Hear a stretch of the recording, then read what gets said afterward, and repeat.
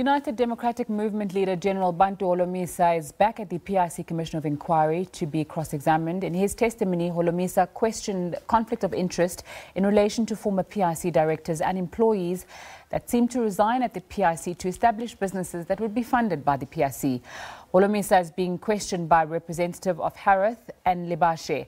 Those companies are linked to former Deputy Finance Minister and Chair of the PIC Jabu Moleketi, former PIC Executive Tshepo, Mahloele and Warren Wheatley.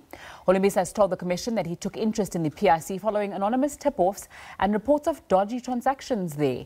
He says there could be a cartel of black economic empowerment beneficiaries that seem to have easy access to PIC resources.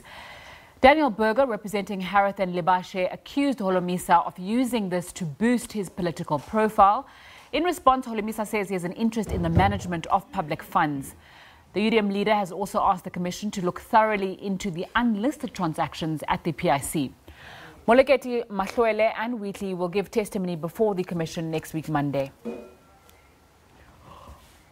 Since 2016, I've been following up all these nauseating exposés in the media, and also did a little bit of research.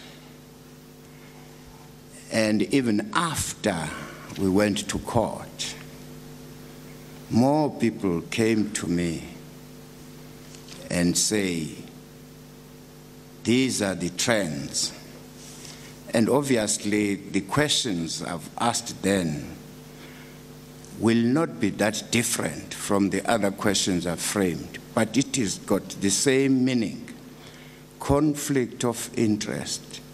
How did it come that the former PIC workers went outside PIC and established this network of companies using PIC funds? And I'm interested